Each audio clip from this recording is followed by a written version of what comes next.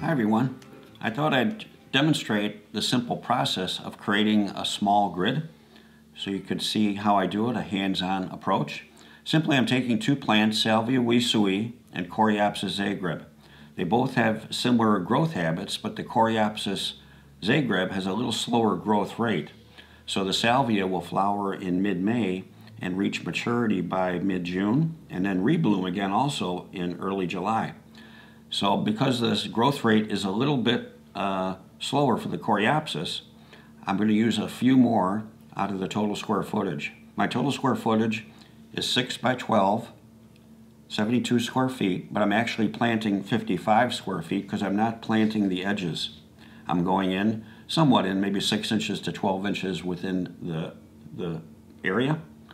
So with that, on 18-inch centers, 16, 18-inch centers, I'll use 24 to 25 plants.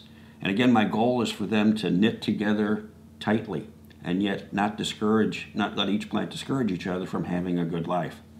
So the circles are the Coreopsis and the triangle is the Salvia. So I put in the Coreopsis, I've got one here, I'm going to add another one here. That'll give me about 15 plants. And then I just space in the Salvia wisui quickly like this. And this may seem quick, but I'm not done when I'm done. I actually am going to review this maybe 4 or 5 times just to see how everything is filling in. So when I do this, I'm complete, but I'm not complete because now is my review time. I'll look at this. I'll see, do I have too many salvias? What's going to happen with this Coreopsis? So I think because the salvia is quicker, has a faster growth rate, I'm going to take out that one salvia and I'm going to add another Coreopsis zagreb here. And that way the Coreopsis won't get out-competed within 3 to 4 years and should develop a better relationship with the Salvia wisui.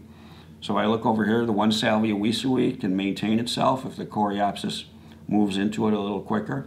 It's getting light from the side here, so it'll be able to collect light and maintain a healthy life. The same with the Coreopsis here, to be able to collect light and maintain a healthy life.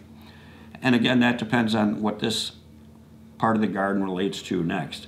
And that's the next grid you create will relate that planting to this one. So it's continually putting patterns together and based on the relationship of one pattern to the next, how they meet and how they collect light and how that light collection enables them to stay strong and healthy. So I hope this simple diagram has helped. And if you do have questions, we'll try to answer them. You can comment in the comments below, and I appreciate all questions. Have a great day, and thanks for being here today. See you later.